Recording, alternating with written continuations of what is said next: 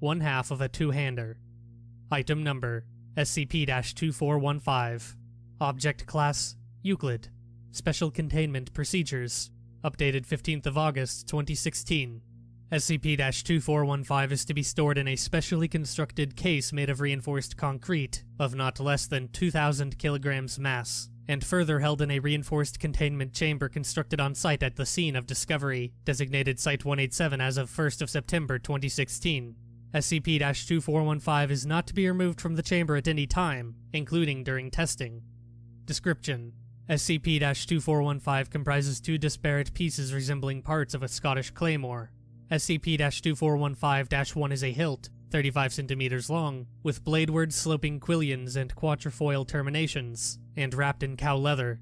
SCP-2415-2 is a blade, 37 cm long, in the shape of the foible and tip of a claymore, and constructed of a high-carbon steel alloy, with inclusions of niobium and technetium that appear not to be in its original construction. SCP-2415-1 and SCP-2415-2 remain fixed in position relative to each other, maintaining a constant orientation and distance of 72 cm between the blade insertion point on SCP-2415-1 and the surface distal to the blade point on SCP-2415-2. This orientation and distance does not change when one of the pieces is manipulated spatially.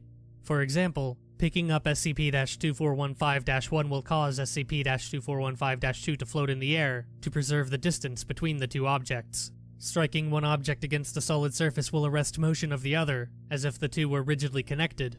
Testing equipment that fits in the space between SCP-2415-1 and SCP-2415-2, organic or otherwise, can pass between the two objects without obstacle or harm.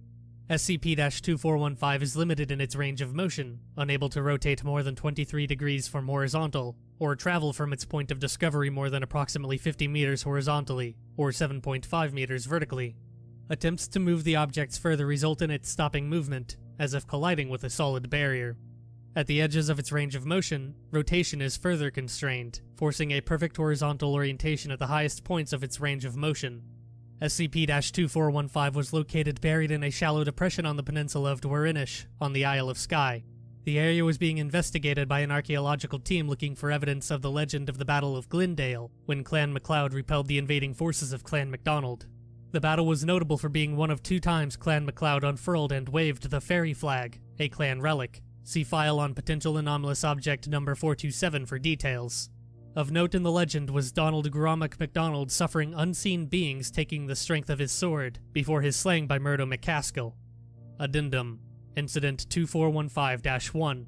During testing with SCP-2415 on the 9th of August 2016, D-2449 reported soft resistance to horizontal travel of SCP-2415 over a distance of approximately 50 centimeters. 7.3 seconds after conclusion of the soft resistance, SCP-2415-1 rested free of D-2449's grip and moved erratically throughout the containment chamber for 43 seconds, reaching top velocities of 48.5 meters per second before destruction of recording equipment within the chamber. All available footage indicates that the two objects maintained their fixed distance throughout the event. Upon recontainment, it was determined that D-2449 expired due to injuries sustained.